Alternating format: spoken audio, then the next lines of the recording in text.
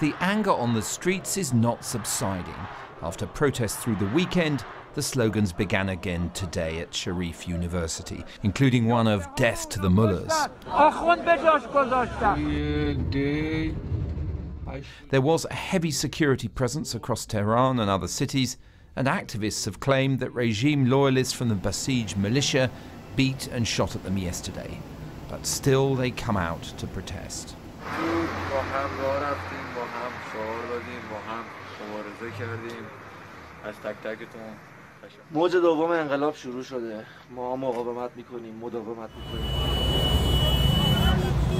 So is the action on the streets an existential threat to the system, or simply a safety valve for a politicized elite? Mazar, not her real name, has told us about her forays to the protests. You know, with the governmental people and people from the regime and the police ones and a big crowd of them, still they were doing nothing, but they were focusing on the cars if anybody was taking a picture or not. They started to come and attack us, shoot fire on us, you know, with bullets and with tear gases and all of them. You can find everyone. You can find even from teenagers, you can find from students, university students, and also you can find mothers and fathers, people with old ages outside. Well, they do not want this regime anymore. 42 years living with the lies, living with this dictatorship, that they're done with it. As the tensions continue, the Iranian ambassador in London was summoned for a dressing down at the Foreign Office. That followed the detention yesterday for a few hours of his British opposite number in Tehran. Condemning that arrest today, the Foreign Secretary said the Iranian government is at a crossroads. The diplomatic door must be left open, because ultimately the only way to permanently de-escalate, which I think the phrase he used, is to have a diplomatic solution to all of the issues, from the nuclear front to the issue of Iran's destabilising activities in the region, and of course the dual nationals and many of the other bilateral issues. And we have been clear, and we're consistently clear, that that choice is there for the regime in Iran to make. And they can slip further into isolation with all of the consequences that will have for the people of Iran, or they can take the choice to come to the diplomatic, come through the diplomatic door, come to the negotiating table, and then I believe that over the long term that is the only way all of these issues will be resolved.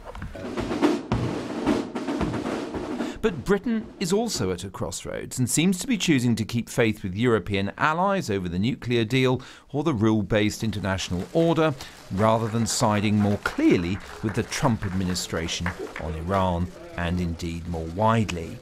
In an interview published yesterday, the Defence Secretary said US leadership couldn't be taken for granted and that the UK military needs to be more able to operate independently of America. Well, earlier I spoke to someone who's been at the coalface of diplomacy with Iran and indeed Western policy making, Jeremy Hunt, who was Foreign Secretary until 6 months ago. I began by asking him if anyone seriously believes that President Trump can be brought back around to supporting the Iran nuclear deal. No, I don't think they do. And it is on its last legs and the clock is ticking.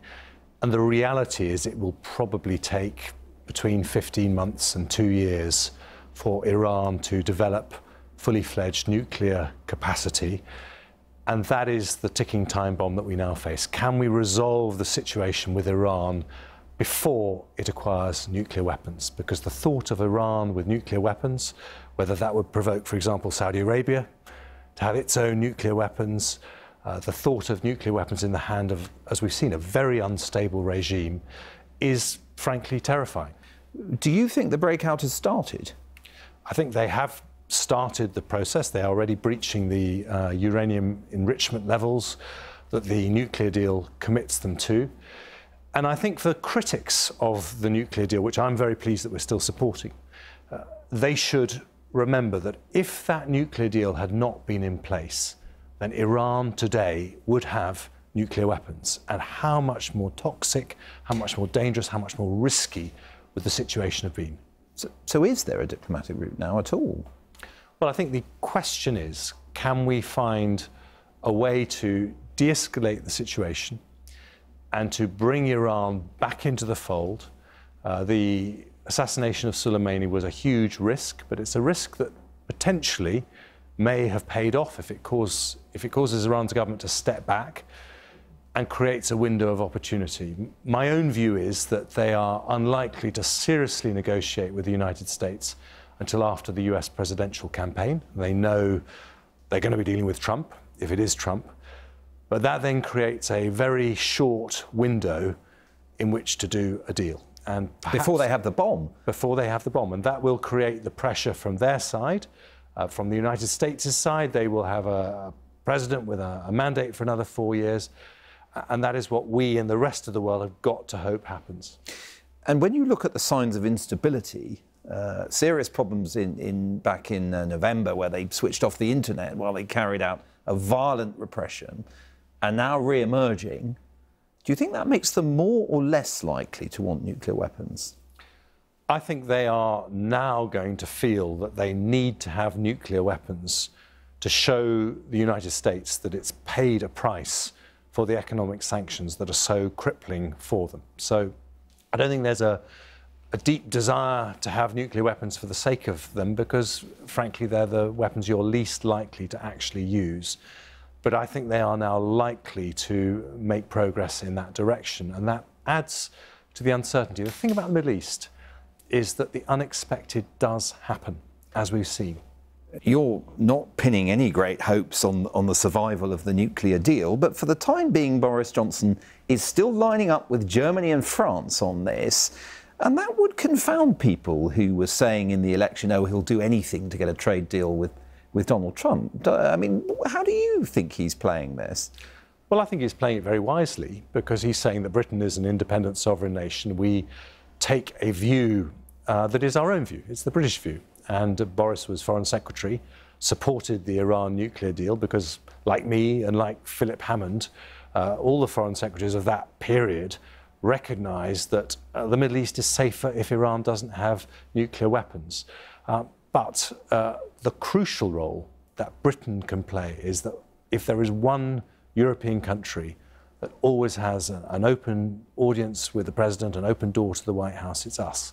And we have the ability to give advice in private that is sometimes not possible for other countries to do. And so the advice we're giving to calm things down, I think, may be very, very important. Don't you think, though, that there's a sort of vanity in thinking that you might be the Trump whisperer? I mean, wasn't that the mistake that Emmanuel Macron made as well?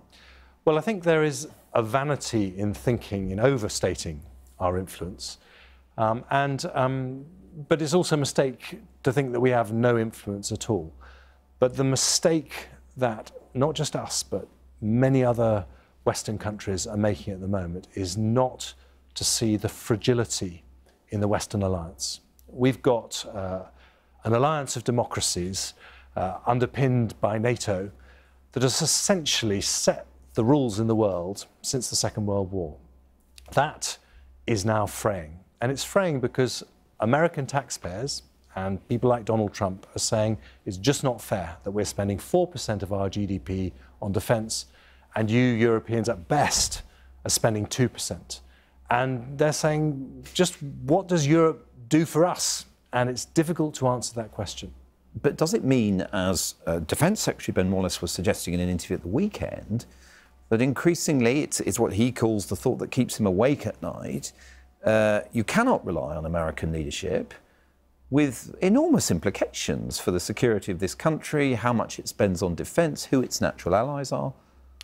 Well, I think it was very courageous of Ben Wallace to say that, but actually the right thing to say. And it's something that keeps me awake as well, because American commitment to leadership of the alliance of democracies is weaker than it's been for some time, because they don't think that it's a fair deal at the moment. And what they see from Europe is a lot of complaints about what America does. Why is America selling all these weapons to Saudi Arabia? All this kind of thing. And they don't see the commitment from Europe to play its part. In fact, American taxpayers are probably paying around a third of the cost of defending Europe.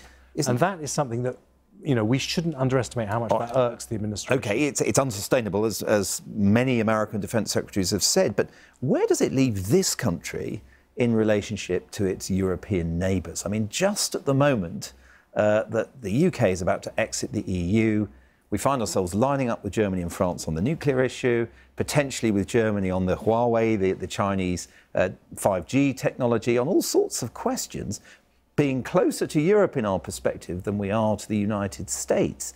I mean, does this make it all rather awkward, the fact that Brexit is about to happen, or does it actually make it even more necessary?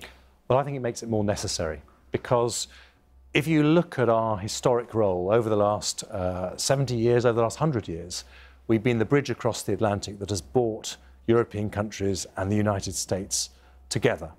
And if there is one country that can bind together the leading democracies of the world, it's Britain.